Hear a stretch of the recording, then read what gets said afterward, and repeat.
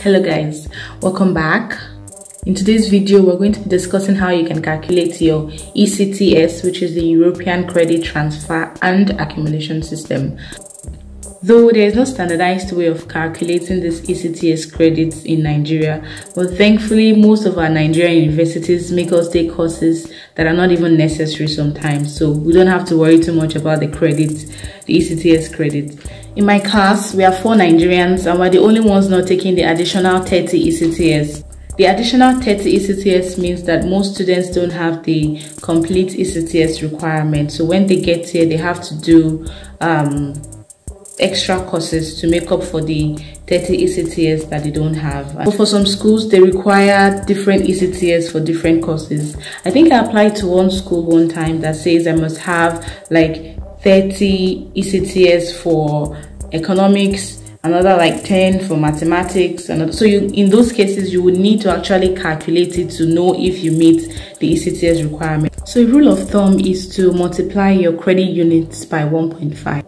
Take for instance, you have Eco 101, which is 3 units, you have Eco 201, which is 5 units, or Eco 405, which is another 3 units, and your project 6 units and stuff. Just add all the units together and multiply by 1.5. You should be good with that. But if in your case you have to calculate the ECTS credit for different courses, then yours will need some more calculation. In summary, 1 year of studies is equal to 60 ECTS credits, while a 3-year bachelor's program is equal to 180 ECTS credits, and a 4-year bachelor's program is equal to 240 ECTS credits. And remember that 1 ECTS is equal to 30 study hours. An example from this school in Hamburg says that primary studies must be equivalent to 180 ECTS credits, which is at least 6 semesters. So this one is pretty straightforward, and recall that a 3-year bachelor's program is equal to 180 ECTS credits. However, if you still want to calculate it, you can bring out your transcript, and what I did for mine was I counted the number of the 2-unit courses I did and the number of 3-unit courses I did, and the 2-unit courses were 28 in number while the 3-unit courses were 38 in number, and then I multiplied by the number of units, and this is what I got. And the project stood alone because it's a 6-unit course. And then I added all, which is 56 plus 114 plus 6, which is 176, and I multiplied it by 1.5, and that's how I got the 260 ECTS credits. So the total number of ECTS credits I obtained in my bachelor's degree is 260. Another example here is from a course in international management. The total ECTS required is 180 in business or economics with an average mark of 2.9. We're going to discuss how to convert your grades into a German grades later, but for now we're working with this ECTS, and it says here that the minimum requirements are 60 ECTS in business or economics, 5 ECTS in law, and 10 ECTS in mathematics or statistics.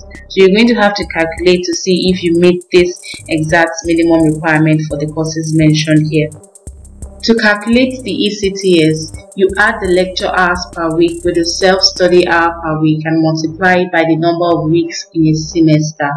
For the self-study hour, there's no straight rule for this, but people believe that you should put in as much work as you put in class outside of class. So you can use the same number of hours for your lecture hours and your self-study hour. I personally believe it should be more because you should put in more work yourself than you do in class, but to be on the safe side, you can make the hours for the lecture and the self-study the same. Then again, 2-unit courses are usually given 3 hours of lecture per week, while a 3-unit course is usually given 4 hours lecture per week, and the number of weeks in a semester is usually around 3 to 4 months. So you can check your departmental handbook if you need more information. So once you know the number of hours of lecture and the number of self-study hours, we can work with this table. So for instance, let me use one course, Eco 405. I have the number of hours per week for lecture to be 4, and the number of hours per week for self-study as 4. and the number of weeks in a semester as 16. So you multiply 4 by 16, you get 64. You also do the same for the study hours 4 by 16, you get 64. You add the 64 together, you get 128 hours in total. Recall that in the first video, we said that 1 ECTS equal to 30 study hours. Divide the 128 hours by the 30 hours and you get 4.26 ECTS credits. This is an example of how you can work out your ECTS credits. Again, you can manipulate the study hours because I personally think that it should be more, but we also don't want to inflate it because there is no proof of that. But for my masters, I know that the study hours is way more than the lecture hours. This is how to calculate your ECTS in details. And remember, if you have any questions, just drop them down in the comment section below. Thank you so much for watching, and I hope that by now you know how to calculate your ECTS. And in my next video, I'm going to be discussing how you can convert your Nigerian grades, which is the CGPA, into a German grading system. Until then, make sure you subscribe and share this video with your friends that you think might find it useful. Bye.